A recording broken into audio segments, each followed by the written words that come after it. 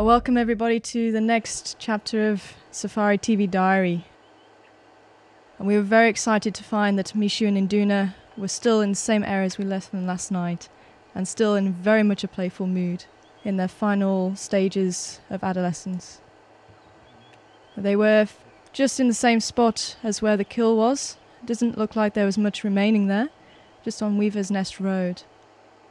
Some beautiful moments, and just in the middle of play they decide to have a very tender moment together. It's incredible to see leopard of this size, especially two males, behaving like this. But no sooner is that finished, it was back to play again. A very boisterous play it was as well. We're not sure how long the play is really going to last. Maybe a couple of months more, but this could be one of the last times we actually get to see the two boys actually playing together like they are now. It's such a treat to see. Play was put on hold when there was 5 hyenas that came in to see if there was anything left of the kill. Mixo choosing exactly the same tree as the night before.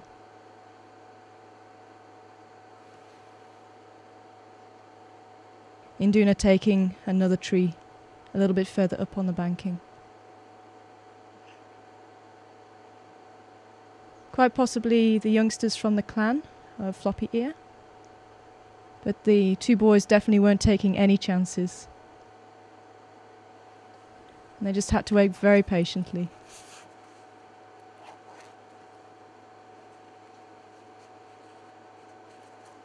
But the boys decided that that was the best option, just to stay in the tree until hyena had decided to disappear. And Mixo just keeping a check on what's going on below him.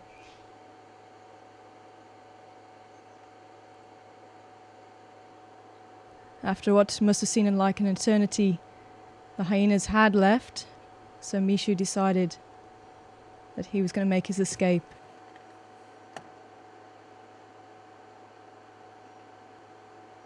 But Induna, still not convinced, decides he's going to stay a little bit longer. Obviously just remembering what Floppy Ear did to his tail.